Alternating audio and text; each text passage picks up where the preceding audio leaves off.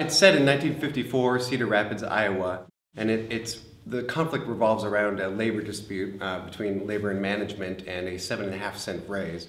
And then we start to see this kind of conflict between labor and management, but also this budding, fun, playful romance. The men versus the women, labor versus management, and all those elements coming together that clash.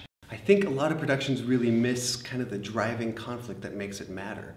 You know, especially nowadays, there's still a lot of disputes in terms of labor and management, and people losing their jobs and trying to get the raises that they deserve.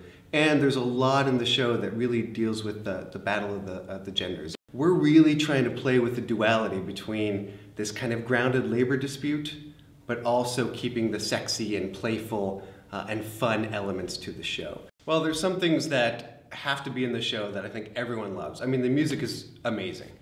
It's just a ton of fun and it's beautiful. It's also a big dance and movement show, so if you're looking for that, there's no question that that's going to be there.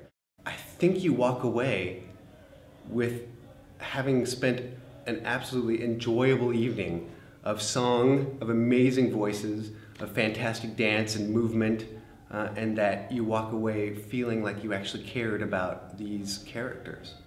It's playful, it's sexy, it's fun, but it's also real. Those stakes are there. The conflict and the driving action behind the whole piece is present without losing what makes it the Pajama Game.